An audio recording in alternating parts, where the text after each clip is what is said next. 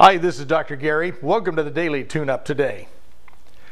Over the last 30 years, I've worked with a lot of business people. That's what I do primarily, is work with business people, whether they're working for someone or they're running a business and have people working for them. And I got this question: when is it their business to make it your business? Or when is your business their business? Or when is their business none of your business, and vice versa?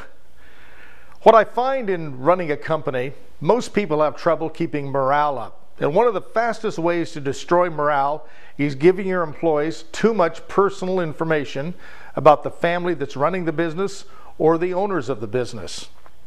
And if you're working for a business as an employee, one of the fastest ways to ruin your credibility is to let the owners or your boss know too much personal information about you above and beyond what they have to know to hire you.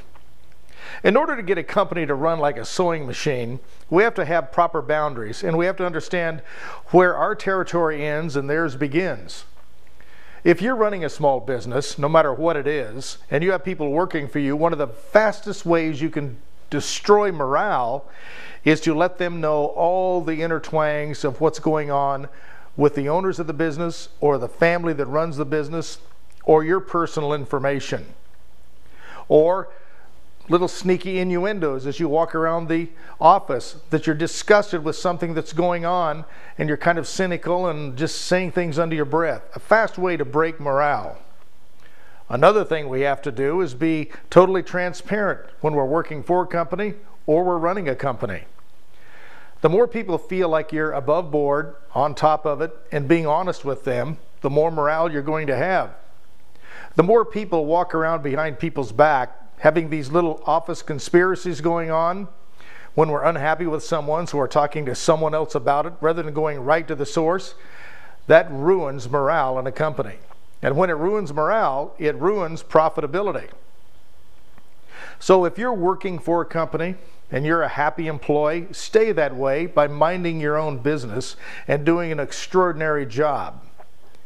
And for you to do an extraordinary job, the owners of the business are obligated to let you know what your expectations are, what their expectations are of you, how they're measuring your success, and to make sure you are heading in the right direction.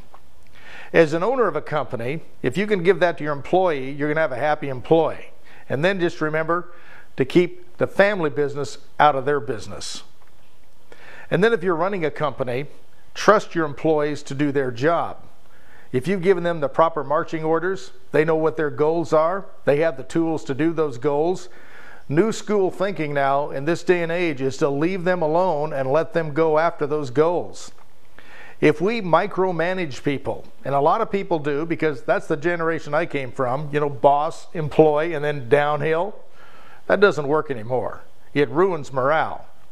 People are too independent now, and authority is in too much question right now. If you're going to be an authority in your business, you're going to lose. You've got to build a team. And to build a team, you have to be on that team.